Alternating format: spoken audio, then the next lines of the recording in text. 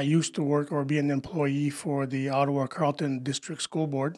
Gotcha. And the main things that I did for the school board was taking care of all the outside playground equipment, of course, and anything else that pertained to outside. So that's where the experience came from. And one day I just seen an opportunity to start my own company.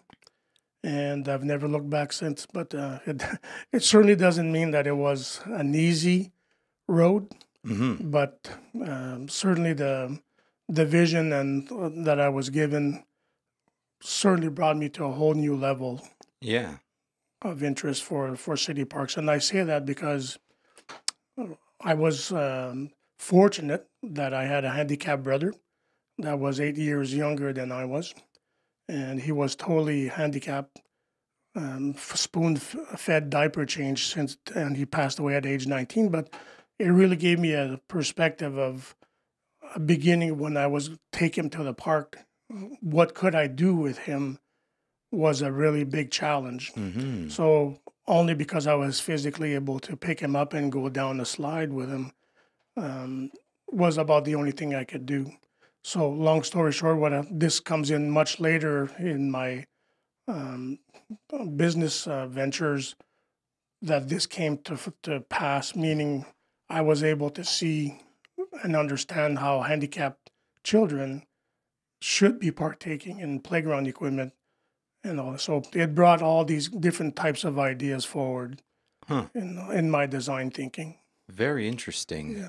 Very human yet technical story. Yes. Before we do the deep dive into Dynamo and all the amazing stuff you guys make, I'm just curious, what's your background before you started this company? Yeah. Are you from engineering, some sort of design, or how? Yeah.